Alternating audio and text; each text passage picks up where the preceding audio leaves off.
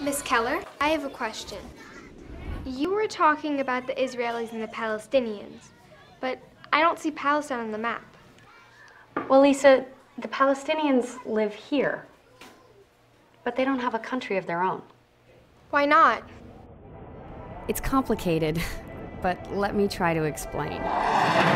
Both peoples wanted a country in a place they call the Holy Land. After World War II, Western powers divided it between them, but Arab nations said no. Over the years, wars were fought with the new country of Israel, and Israel won, taking control of Palestinian land. There hasn't been peace since.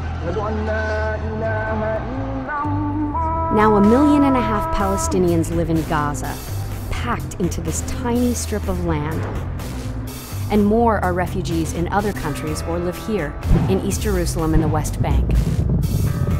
But Israeli governments have covered this Palestinian land with new Jewish towns called settlements. Settlers are just 1/10 of the population, but they've taken over most of the land. The settlements are like colonies, built to control as much land and water as possible.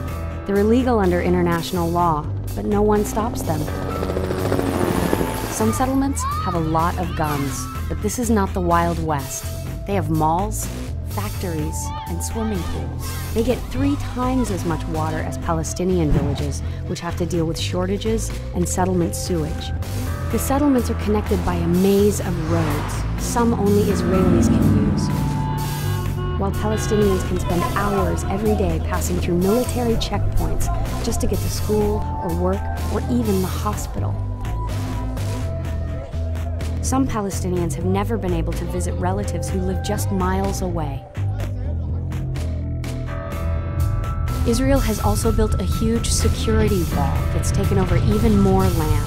It cut some Palestinian villages down the middle, separating farmers from their lands and people from their friends and family. So the real map looks like this, with the wall, roads, and over 200 settlements squeezing Palestinians into small pockets. You see, Lisa, today there still really isn't a place that Palestinians can call their own. Some have turned to violence and even terrorism, and attacks in recent years by both sides have killed over 1,000 Israelis and over 6,000 Palestinians. But why? Well, Lisa, many people are afraid. Millions of Jews were murdered during the Holocaust, pushing them to fight harder for a safe homeland. And after decades of suffering under Israeli control, Palestinians are desperate for freedom and an independent state. It's a sad story, but there is hope. Most Israelis and Palestinians agree on 2 states for 2 peoples. So does President Obama. It is time for these settlements to stop. The only resolution is through 2 states, where Israelis and Palestinians each live in peace and security. But powerful extremists in the Middle East and Washington are doing all they can to destroy this chance for change.